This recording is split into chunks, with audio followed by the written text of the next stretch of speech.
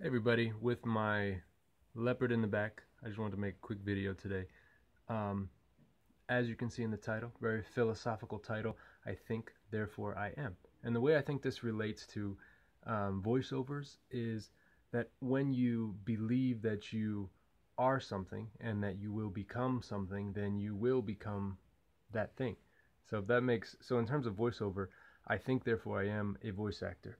Um, I believe that I am a voice actor and I do things every day to become a better voice actor, and therefore that's what will happen over time.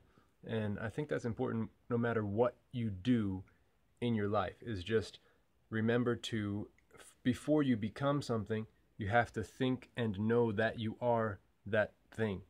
Um, I've been having a lot of philosophical conversations tonight, so that this might be seem a little abstract.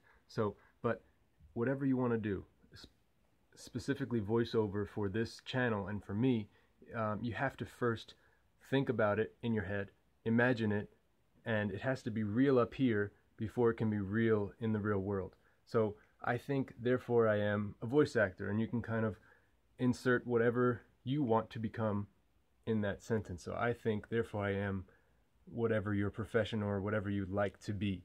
So I think, therefore I am a voice actor, and every day I'm doing things to become that and to make that a reality and to make that a truth, you know? So not only do I want to be a voice actor, I want to be a successful voice actor in terms of making money and getting jobs. And so I have to think about all of that up here before that can kind of come true out there in the real world.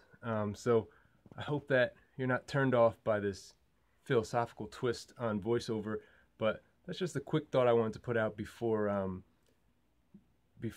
I go to bed tonight. So I think, therefore I am a voice actor.